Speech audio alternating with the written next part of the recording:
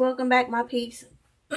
Today I'm gonna do something really quick but cute, and you can make this in a bunch of varieties. Like, it's gonna be this little tiny sundae. I did a reel on it.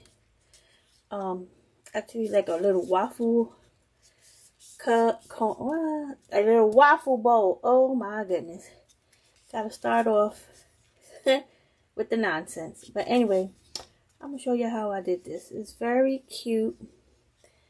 You can put this on tier trays. You can put it on book stacks, whatever. And you can do a bunch of different styles too. So that's what I like about it. It's pretty versatile.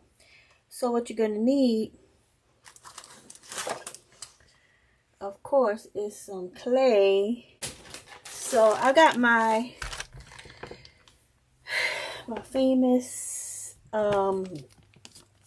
white clay that I colored with classic caramel, apple barrel classic caramel to look like cookie dough. That's how I did this one.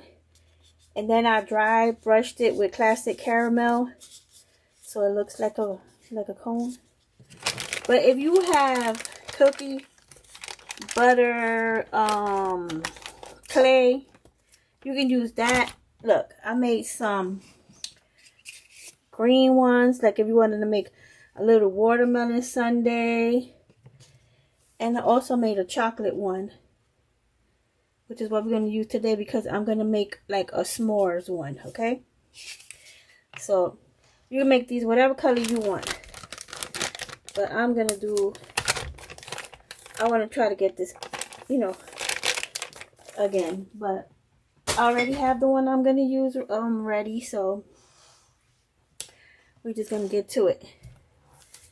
So I'm going to move these over here. Keep my little sundae right there. So got my clay. Make sure you condition it always. Got my 2 sticks, which is 2 painter stick. Don't worry about this. That's dry clay. Can't get it off of there. I tried scraping it. It don't want to come off. It want to live there, so I'm gonna let it live there. So I'm going to use a texture mat on this. So I'm going to be using a texture mat, but you don't have to use this texture mat. Even though I got this from Annie's Treasure, I'll leave a link to it if you want it, if you're interested in this. But you can also use a piece of this rug underlay from Dollar Tree. And it has like these square patterns. And you could just roll it out like that. Like, you don't have to have all the same things I have. You can make it low budget and very like a cost savings. You don't have to have the same things I have, but I'm going to use this. So I'm going to just press it. Everybody does this a different way. This is how I do it. This is what works for me. So now, for this, I used like a flower shaped cookie cutter. As you can see, it has like the... Now, you don't have to have a flower shaped cutter. You can use a round cutter, which is what I did. But this is the cutter that I used. Now, this cutter, I can post a link to it. It comes like this, right? Because I'm going to show you what is... And it comes with a little pusher. But I'm going to just cut my little waffle bowl out of that. And this is what it's going to look like, right? And now, how I got the bowl shape. I used a cupcake container. Not a cupcake pan, tin. This is plastic. But you could use your metal one. You use what you have, okay? And I just, now make sure you kind of really center it. And then all I did was push this down like that. Now make sure you get the whole bowl. Don't push too hard, but you're going to take the the pattern off. You don't want that. And then you just leave it there to dry until the next day or whatever, okay? Just leave it alone. Don't touch it. And then I have one over here, which I did with a regular cookie, like this cutter. I use this cutter. That's what I'm saying. You don't need to have a flower shaped cutter. You can use a round one if you want. So then I had left this here for a while, and then when it's still gonna be wet because the underside is gonna be wet. But look, now you have like a little tart or a pie or whatever you want to make with it. Okay? See how it looks? I'm gonna leave it, put it back. I just wanted to show you guys. So that's how that part gets done, okay? And you just let that dry, let it sit there, and then you're gonna get something like this. This is fully dry. And I'm gonna make I'm gonna do like a s'mores, a little s'more sundae. So now I'm using a mold to get my ice cream scoop. This is my ice cream scoop. Okay, it came out of a mold. Now I know you can make a mold with spackle. If you have spackle and that's what you want to do, you can go ahead and do that. I have a tutorial on how that was done. It's not a standalone tutorial, but I can link it. Maybe one day I'll do a standalone. But you guys that have been fake baking for a while know that spackle prices are like out of control. It's very expensive right now. It used to be very cheap. I don't know if they got onto us or what, but that's why I told you guys that I'm going to start trying to do a lot more with clay, because you get a big bag of clay for like from $10, $12, $15 maybe, and you can do a lot of things with that, right? Spackle costs like $50 now. So so if you guys want, I can link this mold. You don't have to use a mold. I'll show you guys plenty of times how to make a scoop. You just roll a ball. Let's do a quick one right here. I got this little bit of clay. So you're just gonna roll a ball, right? And then you're gonna just put it down. You don't want it to be too flat. You want it to have this roundness. You see the roundness at the top. Then you could take enough, like at this point you can make your edges right with this. But if you want, you can roll a log, roll a worm,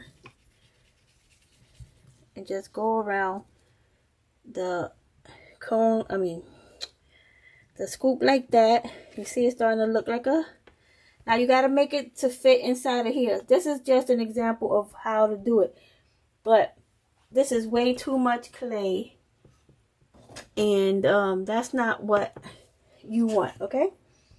So I'm looking for a texture, something to texture with, and make sure you get the edges to hit.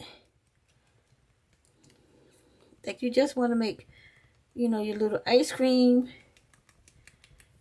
I'm gonna post a link to the scoop I've done before.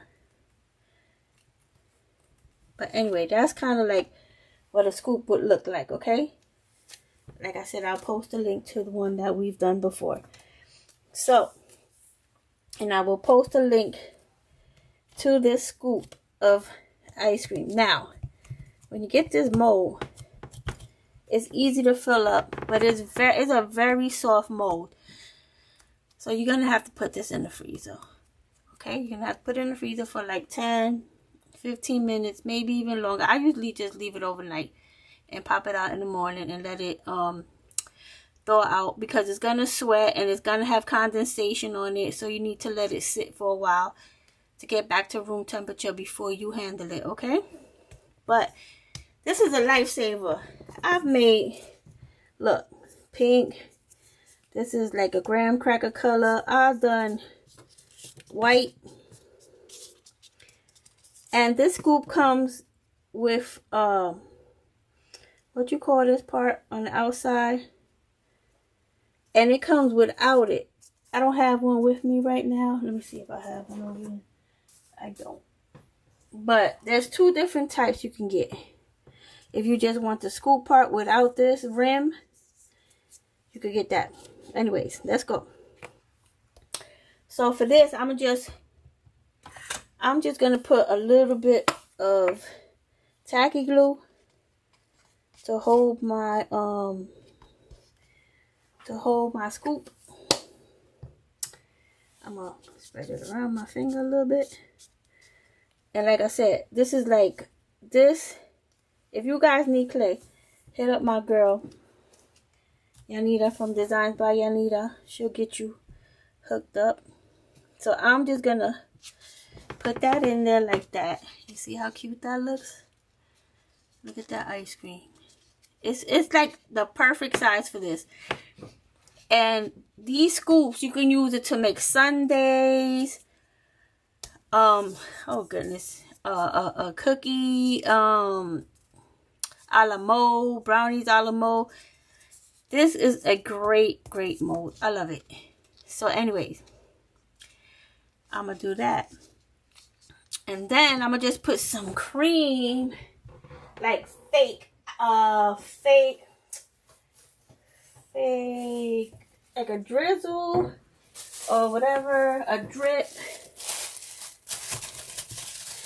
And you can use this if you have it, but I want it to like flow even more. So I'm using our homemade, I'm going back to the old basics, homemade. This is caulk, Mod Podge, and white paint. And this is what I'm looking for, this consistency of my drip. Okay, this one is good, but it's kind of stiff, and I just want it to like drip down. So I'm just going to use this because I like it. So I'm going to use this to hold that so I can pour my drip in there.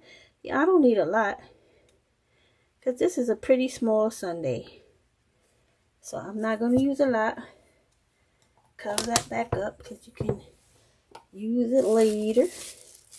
So I hope I took out enough, because I be like, I don't want to use a lot, and then I end up using less than what I mean pouring out less than what I really need. Alright, let me cut this. Now remember, I always say, when you're gonna do a drip, make sure that you make the smallest hole you can make, because this stuff is very runny, and we want to be able to control it. And if you make the hole too big, you can't control it. See, I'm about to make this hole too big. Can't even cut it with these scissors. What in the world? Always making me look like a fool. Alright, so I'm gonna stop right here.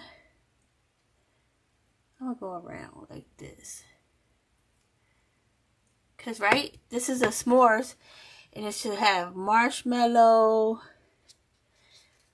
graham cracker, which is the ice cream color, even though I don't know. Maybe I should have did the shell.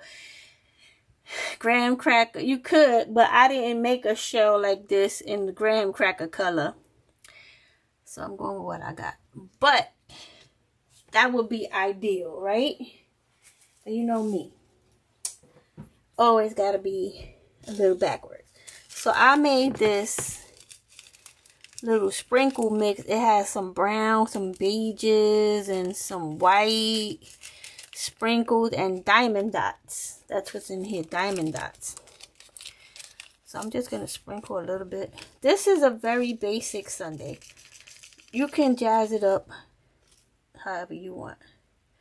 I'm just, you know, you guys, I always just show you the basics, and then you guys tag me in pictures online and on my Facebook page and all that good stuff. And I'm like, Lord, they went out. You guys always do so much better than I do. And that's fine. And I love it. So I have a little piece of this little piece of chocolate. It's from a mold. I'm gonna cut it in half because it's kind of too big to be there by itself. And I got a little piece of watermelon. What did I do with my water? Here we go. Hold on. I got a little watermelon. Watermelon. What am I talking about? Watermelon. My brain is going crazy. And I got this little tiny graham cracker, right? And I'm going to cut the graham cracker like this. And then I'm going to cut it again like this. And I'm going to try to stick it in there like that. And I'm going to stick a marshmallow in there like that. And I'm going to try to put this candy bar. See if I could, like, so that you know that is a s'mores sundae. You see the little cute, it has the graham cracker, marshmallow, and a piece of chocolate on there. And if you want, you can add sauce to the bottom, which I should, because it's like, you got like a little space there. It's moving around because I'm not going to do that, because then I'm going to overdo it, and then I'm going to be like, why did I do that? But you can always put some sprinkle, I always call it sprinkled glitter, and make it even better. Guys, look at how cute this thing is. This little s'more sundae. Like I said, you could put some white dripping on the bottom, but mine's is still wet and it's still moving around, so I kind of don't want to touch it. But look how cute.